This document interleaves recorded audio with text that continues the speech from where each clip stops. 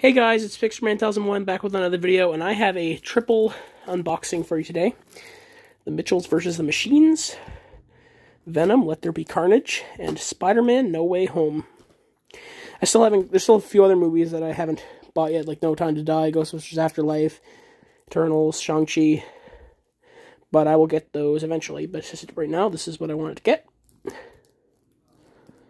These all are Sony titles as well, so I'll go in order of release. This is the Mitchells vs. the Machines, a masterpiece, an absolute masterpiece. It's a shame it wasn't released on 4K. This was this was not directed by Phil Lord and Chris Miller, but it was produced by them.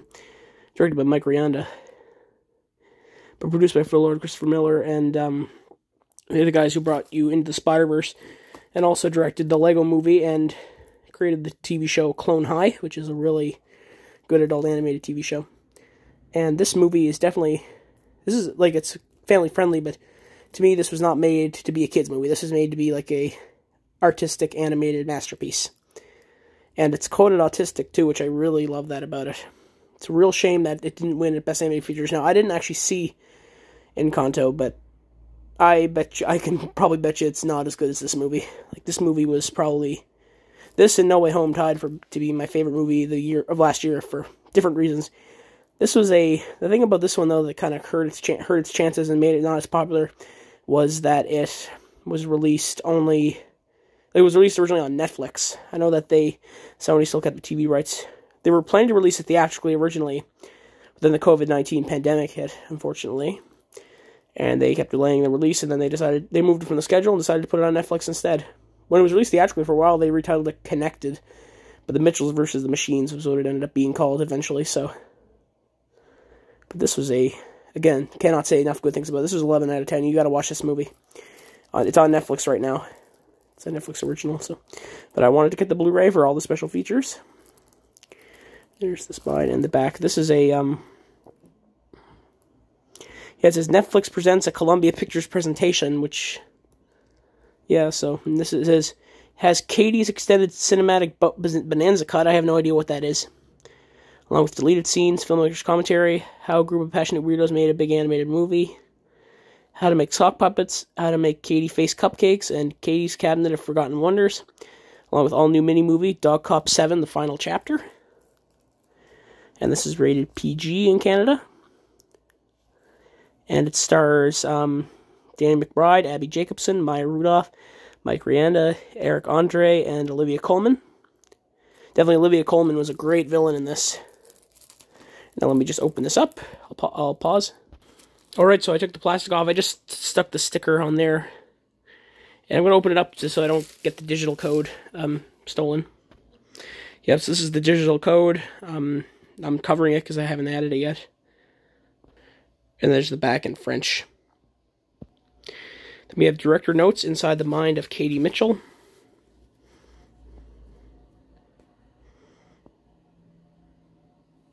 Let me see if you can pause and read that. And there's the other side. And then, films from the star of The Mitchells vs. the Machines, No Country for Unpopular Teenagers, The Not Social Network, and The Monster That Was Nice and Cool but No One Liked for Some Reason. And then inside we have the Blu-ray. Let me just, I don't really like that kind of case, so be careful there. And then here's the DVD. Looks like it's written in Sharpie. That's kind of cool. So let me just put this all back in the case. Yep, definitely check that movie out. Next one is Venom, Let There Be Carnage. This is a movie that some people, I think, don't liked, because a lot of people don't really like the Venom movies, especially since they're produced by A.V. Arad, who doesn't really have a good track record. But to me, the Venom movies are just fun. Now, I haven't seen Morbius yet, but I heard that was bad. I might go see it, I might not, I'm not sure. But Venom, definitely, I love the Venom. First one was great, but this one might have been even better, actually. I'll have to think about it, but both were amazing movies. And this one's actually quite short, too, for some reason, but it didn't need to be long. It was just a fun action adventure, and it was great in 3D as well. Like, Venom was very fun in 3D. And this one, I'm just going to open this up because of this whole thing, so I can see more clearly. Yeah, I just took the plastic off, and No slipcover, unfortunately. This is interesting. The first one was rated 14A in Canada. This one is PG in Canada, with not recommended for young children, violence, coarse language. I know that some provinces gave it a 14A in Canada. I think my province did, actually, in the theater. For some reason, it's PG on DVD. I think a couple provinces gave it a PG, so I'm surprised about that. I thought more of them gave it 14A. I would have just assumed this was a 14A, but yeah. And this movie was very fun. Definitely highly recommend it. Over an hour, special features on Blu-ray disc, including outtakes and bloopers, deleted scenes, Let There Be Action, Eddie and Venom, The Odd Couple, Sick and Twisted, Cletus Cassidy, Concept to Carnage, and more. And this was directed by Andy Serkis, who played Gollum, in Lord of the Rings. Great actor. And he also was in the movie Black Panther. He played Ulysses Claw. And this one stars Tom Hardy, Woody Harrelson, Michelle Williams, Naomi Harris, Reed Scott, Stephen Graham. Yeah, definitely a great, very fun movie. Now let me just open it up with get the code out of there. Again, here's the code for the digital copy, and then in French on the back. I'm not going to show that because I don't want you stealing it. Get some nice artworks here. The 4K, you see them going at each other. And the regular Blu-ray, you see them two-faced. It's kind of cool.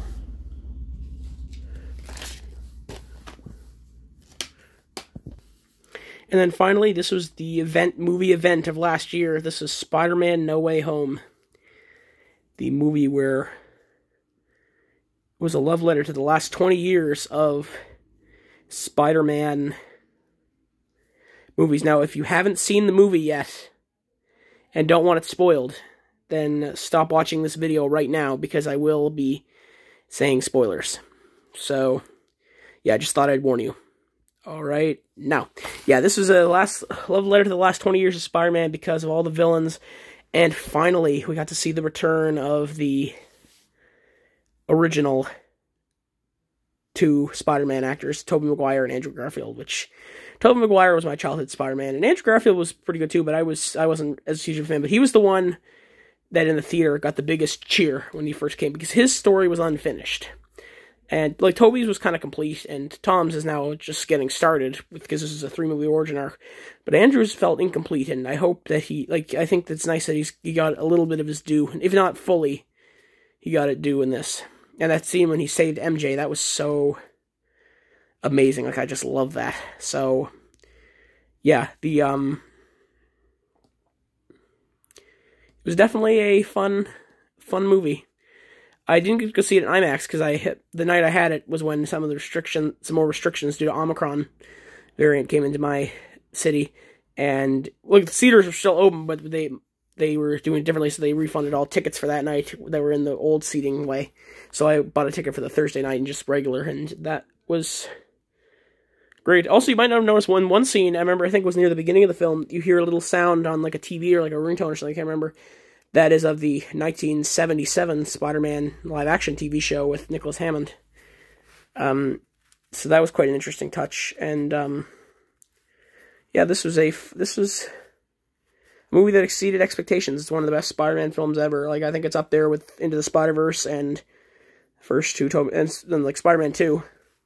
Like, Spider-Man 1 is on my favorite movie, on my top 10 because of nostalgia, but really, Spider-Man No Way Home and Into the Spider-Verse are better films than that. Though Spider-Man 2 will always to me be the best and my favorite Spider-Man film. Definitely, like, there's no contest, nothing will ever replace that one. But still, No Way Home was when Tom Holland's Spider-Man truly became Spider-Man, and Aunt May sort of acted as the Uncle Ben, and I thought it was great. And yeah. The movie definitely made me realize that the Green Goblin is basically Spider-Man's Joker, basically. He's sort of insane, and yeah. And Willem Dafoe, I always thought, could have played a great Joker, and he kind of did with the Green Goblin, I guess. Because, like, Ravencroft, which was in Venom, Let There Be Carnage, is kind of like Spider-Man's version of Arkham, and Black Cat is like their version of Catwoman and stuff. So yeah, it's kind of interesting. There's the spine, the other spine, and the back. Most exciting, surprising, and emotional Spidey of them all. Definitely was a all those things.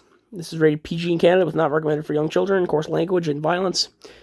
Over 80 minutes of bonus content, including bloopers and gag reel, Spider-Man Unite, alternate reality Easter eggs, a multiverse of miscreants, I don't know how you say that, Enter Strange, a meeting of the spiders, and more. And this one actually didn't apparently this doesn't actually have deleted scenes, which is really, a lot of people were very peeved about that. I hope that eventually, like, I bought this, I hope that they probably will at some point, though, release a ultimate, like, special edition with, like, an extended edition or something with those scenes included, because, like, there's quite a few, actually, that I know didn't make the cut, because they had to cut a lot of things. Like, I know that with the pandemic, they actually had to rework the movie, too. Like, America Chavez, Miss America, who's going to be in Doctor Strange and the Multiverse of Madness, played by Xochitl Gomez, was supposed to be in this film and was supposed to open the portals instead of Ned. That's what I've heard. And I've seen concept art. It looked like she was supposed to be played by Isabella Merced, who, actually, fun fact, Isabella Merced was born the same day I was. That's not who's playing America Chavez, though. She's being played by Xochitl Gomez, who is 5 years younger than that, but still, I guess she's a good actress, and I think she'll do very well. So, but anyways, but with a couple other things, I know that Tom Holland's brother Harry was supposed to play a drug dealer in a scene, and that got cut. And apparently, Morgan Stark, played by Lexi Rabe, who we saw in Avengers Endgame, she was Tony Stark's little daughter, was supposed to make an appearance in this film too. I think I even I follow her on Instagram. She posted about going to Atlanta and having like a private school t-shirt as a costume, and I think that might have been when she was filming this movie, but she didn't. She got cut. Apparently, she went to the premiere and like met Tom Holland again. I thought that was cute that they did that, just like she did the Far From Home. She came to the No Way Home and they had another picture together because they're like sort of siblings by association. But that's how they say it. But she got cut in the movie, and she said like, even though I got cut, like, it sounded to me like she found out at the premiere, which it's crazy how much they do that to people. Like, even like, it's like when Emma Furman got cut from, like she got fired. She found out on Twitter, like she didn't find, like she was being replaced by Catherine Newton, and I was very upset about that. But Catherine Newton's a good actress, so she's going to be a good Cassie Lang. But yeah, I can't imagine. Though I did hear rumors that like not rumors, like I guess, I don't know if it's circumstantial or uncircumstantial evidence that Emma Furman is an anti-vaxxer, much like Letitia Wright. But because it wouldn't surprise me, honestly. But like, yeah, but still, I don't think it was right that they didn't tell her. But then again, we don't know the whole story. So, but back to, again, sorry, I'm rambling about that. But yeah, but still, I don't like how they don't tell people that they're not getting. In fact, when Vision actually, what happened was the complete opposite. He thought he was gonna get fired, so they called him and he's like, "Oh, you're firing me, I know." He's like, "No, we want you back for WandaVision." So yeah, because he thought his character died in Infinity War. So, but anyways, yeah. Back to Spider-Man. Yeah, this was still, even with the other stuff, it was a great movie. But I would love to see an extended edition, and if it ever came out, of course, I'd buy that too. But this is a great release so far. They're probably going to pull that double dip trick on us, though, like they usually do. Like with Days of Future Past, they had a regular version, and then they had a version called the Rogue Cut, which had all different special features. That's what I would hope. If they did an extended cut release, they would have all different special features, much like like I said, the Daredevil Director's Cut and the like Punisher extended cut, and like the X-Men Days of Future Past, the Rogue Cut. So just speaking of other Marvel movies. And this one, of course, stars Tom Holland, Zendaya, Benedict Cumberbatch, Jacob Batalon, Jon Favreau, with Marissa Tomei. And even though it doesn't say it on the back, again, this is why I said spoiler warning, with Andrew Garfield and Tobey Maguire. And this is directed by John Watts, same director of the first two of these. And there's the case without the thing. And let me just open this up. Alright, this is what it looks like without the plastic on it. Now let me open it up. Let me just grab the code first. Again, this is the digital code. Then in French on the back. So on the 4K, you have Dr. Octopus. He's probably my favorite Spider-Man movie villain, definitely. And then on the Blu-ray, you had the artwork from the 4K for some reason. Interesting. So yeah. Well, I hope you guys enjoyed this video, and rate, comment, subscribe. And just so you know, also, I haven't uploaded any videos on it yet. I'm planning to soon, though. It's called Pixar Man 2001 Takes Halifax Transit. It's a new channel I created. I mostly opened it so I could store some more Google Drive files, but I also figured I'd use it to share some videos of going on Halifax Transit, my local transit system. So yeah, this is Pixar Man 2001 signing out. Peace.